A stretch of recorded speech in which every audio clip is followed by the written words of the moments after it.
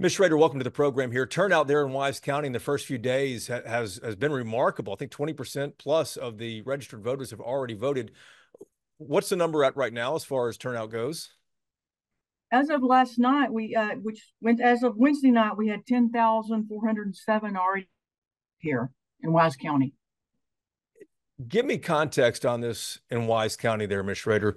What's driving people to the polls right now?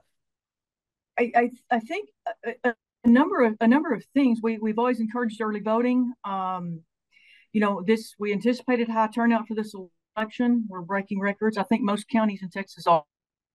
And you guys have broken records compared to 2020 turnout, which 2020 turnout broke a lot of records. Where are we numbers wise right now compared year to cycle to cycle here? The 2020 turnout was record breaking, and we had a total of 25,000, a little over 25,000 vote in November 2020 election.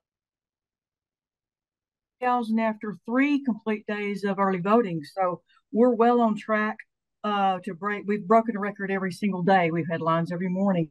So, the turnout. The weather's been great. That usually affects turnout, and a lot of people wanting to avoid long lines on election day and heeding the hey, vote early when you can. Tell me how many people have turned out so far, and then what the total number of voters is there in Wise County.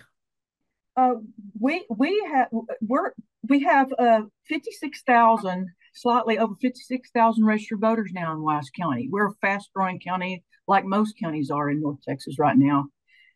In comparison, in the 2020 election, we had approximately 45,000, almost 46,000 registered voters. So we have actually grown by 10,000 registered voters since the previous presidential election. Yeah, that's a significant growth there. Any idea? I know you probably don't track this, but any idea based on party with this turnout here? Are more Republicans voting than Democrats? Democrats and Republicans? What are you thinking here? We don't, of course, we don't know.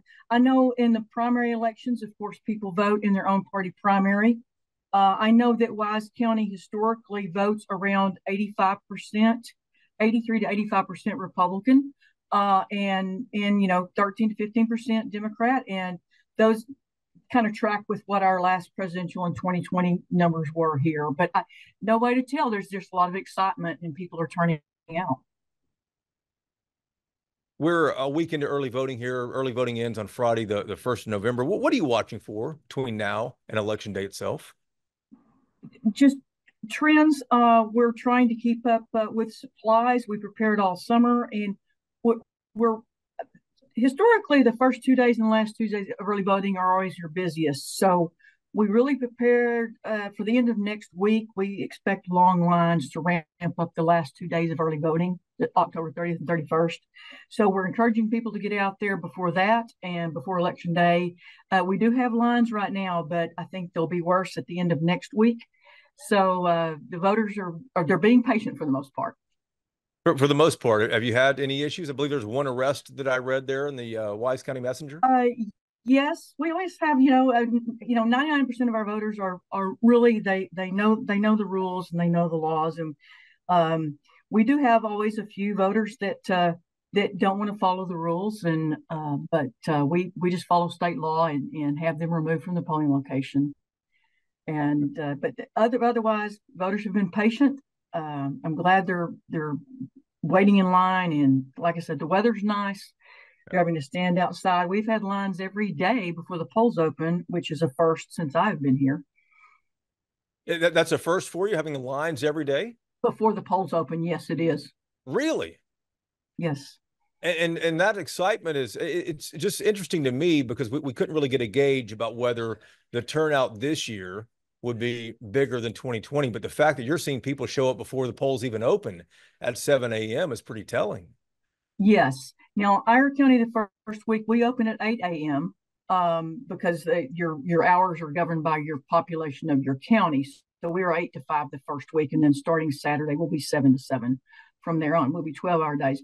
But regardless, I think people are just taking advantage of early voting, and it's just been phenomenal. Like I said, the first couple of days and the last couple of days of early voting are always the heaviest. But in fact, we've been over we've been within 200 votes of the last 3 days of our totals we have of our 4 voting locations. Wow. Ms. Rader, how concerned are you about misinformation? There's a lot of misinformation out there. I have talked to my county chairs about this issue. I'm in close contact with them. We've had one allegation of vote flipping as this came up in the 2016 presidential and the 2020 presidential. Our machines don't do that. We're just encouraging voters to look at your screen, look at your electronic screen, make sure your selections are there when you print out that print vote record. Before you put it in the scanner to cast your ballot, double check it. If it is wrong or you have perhaps not selected who you wanted to on the screen, our system allows us to spoil that ballot and issue a new one. So the voters need to be patient, just make sure that their vote is correct on the screen. And then when they review that prints out, review that so that we make sure that they get to vote who they wanted to vote for. That's good advice. Are you concerned at all about security there in Wise County at your office? No, our sheriff's office does a very good job of patrolling our polling locations and taking care of us as far as any safety concerns. Our voters here are normally just very respectful of our poll workers. Our poll workers are doing a really good job. They're working harder than ever. We're processing over 100 voters an hour, which is a pretty big task. And I haven't had any safety concerns come up yet. We discuss this a lot in our poll worker training classes, and a lot of cooperation from our sheriff's department on this issue. Have you had any issues at all getting precinct judges, people to help out and staff your polling locations? No, we've really been fortunate that we have plenty of workers. I thought we had more workers than we probably needed, but as it turns out, they're staying very busy. They don't have time to take many breaks during the day, and they're doing a really good job. So we were fortunate enough to have enough workers sign up, go through training back in September, attend our poll worker training classes, and we've ended up needing every single person that we recruited and our county chairs recruited. Wow. And then the 2 last questions. Any idea how long it's going to take to count all the ballots election night? Well, normally we are precinct based on election day.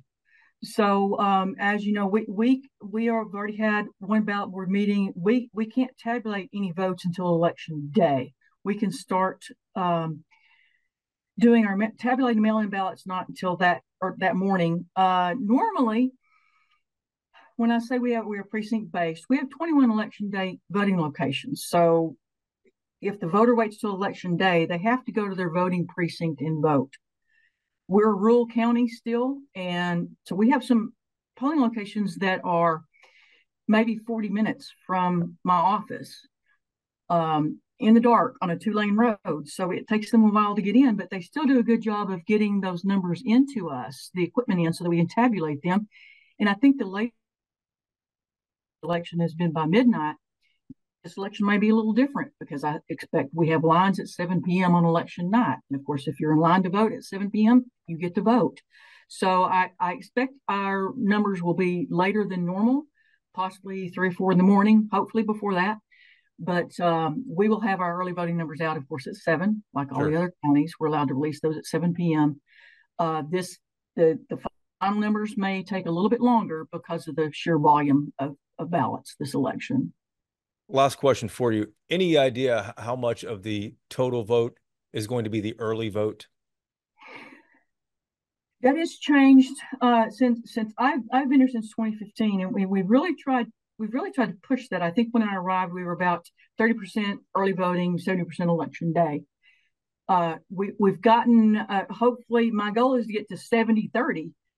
And I believe the last presidential, we were about 60-40. And this election, I think hopefully we're going to be at least 70% early voting, maybe 75. That is my hope, because the voters are happier. They don't have to go to their precinct on election day. They don't have to stand in as long of the lines.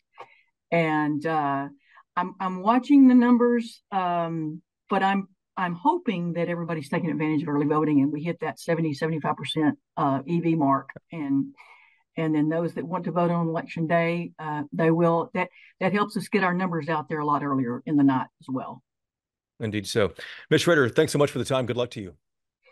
Thanks, Jason, for having me.